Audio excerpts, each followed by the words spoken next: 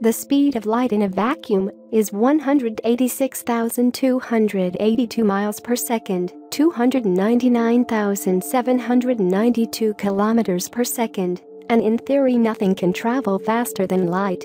In miles per hour, light speed is, well, a lot, about 670,616,629 miles per hour.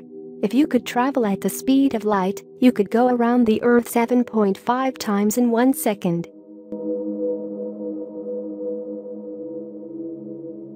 The first known discourse on the speed of light comes from the ancient Greek philosopher Aristotle, who penned his disagreement with another Greek scientist, Empedocles.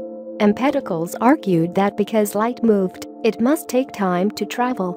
Aristotle, believing light to travel instantaneously, disagreed. Science fiction loves to speculate about this because warp speed, as faster than light travel is popularly known, would allow us to travel between stars in time frames otherwise impossibly long. And while it has not been proven to be impossible, the practicality of traveling faster than light renders the idea pretty far-fetched.